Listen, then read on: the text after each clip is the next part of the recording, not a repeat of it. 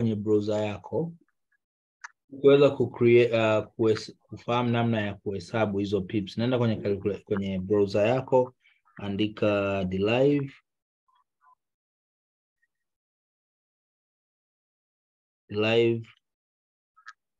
pip calculator iliyokuja hapo mwanzo, utaiclick.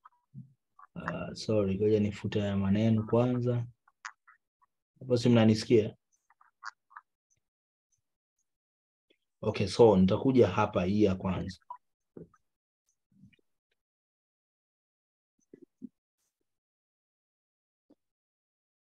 Nitakuja hii ya kwanza. Hapa. Si unachotakiwa kufanya, unataka kujua pip value husika. Charge na yenyewe inaisha. Unataka kujua pip value kwa maana ya kwamba unajua watu wengi wana trade synthetic bila hata kufahamu kwamba stop loss ni kiasi gani. Yaani most of people anaweka tu order, anaweka stop loss somewhere, hajui kwamba kama trade itaenda kinyume ataenda kupoteza kiasi gani. That's why ni vizuri kutumia hii calculator. Kwa mfano wewe una trade synthetic index gani? Kwenye synthetic index hapo utachagua kwa mfano kama ni boom 500 au any volatility. Sawa. Ukitaka kuzijua synthetic indices zipo hapa pia, unaweza kuziangalia zote because hawa ni derive, maana yake wakiongeza any synthetic index wanaiongeza pia hapa kwenye calculator. Kwa mfano maybe unataka kutrade clash au bear market index. Okay? Volume hii ni lot size. Kama tunaelewana, volume ni lot size. Kwa wale ambao hawajui lot size tutaizungumzia. Lot size ni tunasema ni contract size ambayo unaiweka. I mean ni unit of measurement ya trade ambayo unaichukua. Sawa? Before hujaweka trade yoyote una vitu vya kuweka. Sawa? Una order, aina ya order, alafu una lot size, una stop loss, una take profit, vitu ambavyo tutaviangalia pia. Nisije nikawaacha ambao hawavifahamu. Okay? So, hii pip calculator inakusaidia kujua size ya stop loss au size ya take profit. Maana yake size ya kitu ambacho au kiasi cha pesa ambacho upo tayari kukipoteza au size ya pesa ambayo upo tayari kuipata. So kwenye volume hapo utajaza lot size. Kama lot size yako ni maybe ni ngapi? Ni 6, utajaza 6. Kwenye pip value hapa utatakiwa kuchukua tofauti. Kama ni stop loss utachukua sehemu tofauti iliyopo kati ya entry na stop loss yako kupata ile value ya stop loss yako, kwamba upo tayari kupoteza kiasi gani cha pesa. Kama ni take profit utachukua kutoka kwenye entry paka pale ambapo umeweka take profit yako. Utachukua kubwa, utatoa ndogo, utajaza hapa kwenye point value. Sawa? Kuna pips, kuna point. Hii ni point value. Sawa? Then ambacho utafanya baada ya kumejaza, kwa mfano ukapata maybe 17.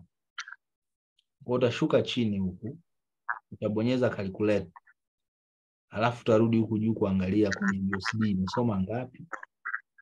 So nita click calculate. Alafu itanipigia mahesabu. So unaweza kuona ni $102. Tumeelewana hapo?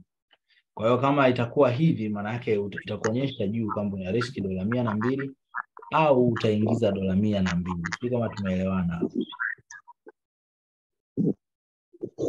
Tumeelewana wakubwa? Hiyo ndio maana ya pip. Okay? Mwenye swali hapo kwenye kucalculate pips.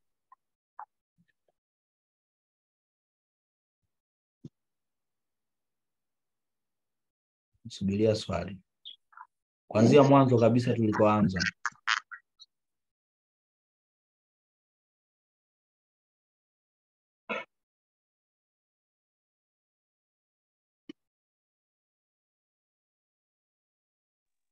Niko naomba kuuliza.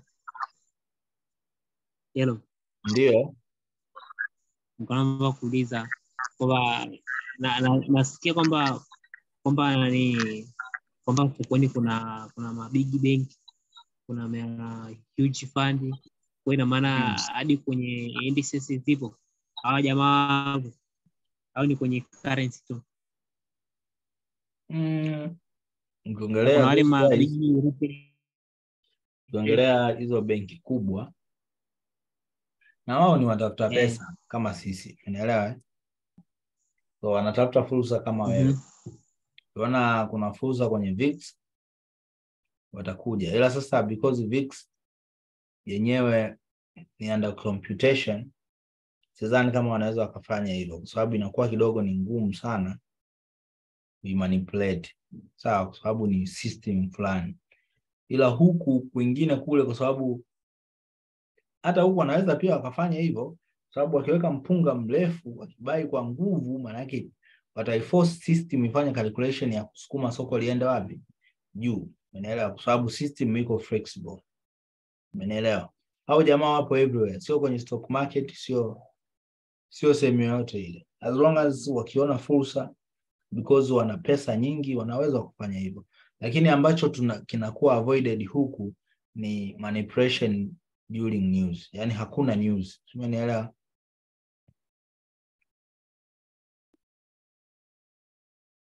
Nimekuelewa. Kuna mtu kaniomba nieleweshe hapa kwenye volume. Volume ni lot size. Naomba kama bado hujajua lot size ni nini, lot size, kwa sababu tunazungumzia synthetic, sitaenda kwenye zile calculation za mean lot, nini hizo zitakuchanganya. Sawa? Lakini kwanza kabisa unatakiwa kujua kwamba kila synthetic index moja ina minimum volume au lot yake.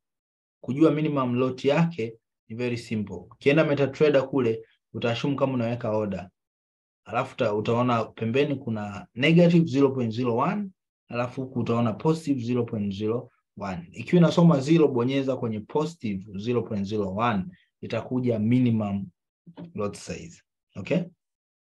Lot size ya chini kuiandika. Umeelewa mpaka hapo? Zingine utakuta zina minimum ya lot size ya 0.3. Okay? Umeelewana mpaka hapo? So ukishafahamu minimum, maana yake ni kwamba kabla hujaweka hiyo lot, sawa? Kabla hujaweka hiyo lot, kuna aina ya order ambayo unaiweka wewe. Tumeelewana mpaka hapo? Tutazungumzia aina za order hapo baadaye. Lakini lot ni namba ambayo unaiweka na yenyewe inakuwa kama multiplier ya ile point value ambayo umeipata. Sawa? Ile distance kati ya stop loss na entry au take profit na entry. Sisi tunaelewana mpaka hapo? Kwa hiyo yenyewe ni multiplier, kwamba inavyozidi kuwa kubwa unatengeneza faida kubwa zaidi. Unavyozidi kuipunguza unapunguza faida au hasara. Kwa hiyo inatumika kwenye risk management. Inatumika pale unapokuwa unafanya mahesabu ya kwamba kwa sababu na dola 100 staki nipoteze zaidi ya dola 20 au zaidi ya dola 10. Kwa hiyo lot size inakusaidia wewe usije ukaweka order ambayo ina kiasi kikubwa. Kwa lot size ambayo ni volume ina mahusiano ya karibu sana na pips. So pips zinapokuwa nyingi zaidi, sawa, ukiweka lot kubwa zaidi ndivyo ambavyo unatengeneza faida au hasara kubwa zaidi. Tumeelewana hapo? Ndio. Bila shaka aliuliza swali amenielewa. Yes, nimekuelewa. So tumeanza na kuuliza lingine. Niko naomba kuuliza lingine kabla tujaenda mbali. Kwamba kwa nini hizi katika uwekaji wa lot size katika volatility, katika jump, katika boom and crash. Kwa nini zinatofautiana? Tofauti na kwenye currency kwamba naona kama zote zimefanana, lakini kwenye indices huku kila moja na ni numbers inategemea na calibration yenyewe. Ni numbers tu. Yaani hakuna kitu kingine cha kuzungumzia zaidi ya numbers. Hizo ni namba. Unaelewa? So computation sawa. So waliamua wao ikae hivyo. Tumeelewana. Kwa sababu hata hivyo volatility ya 75 ambayo inatradiwa na watu wengi, ambao ndio inawavuta watu wengi kuja kutrade hizi synthetic. Mwanzoni kabisa ilikuwa nadhani minimum 0.1. Sasa ilikuwa na speed kubwa zaidi. Yaani ilikuwa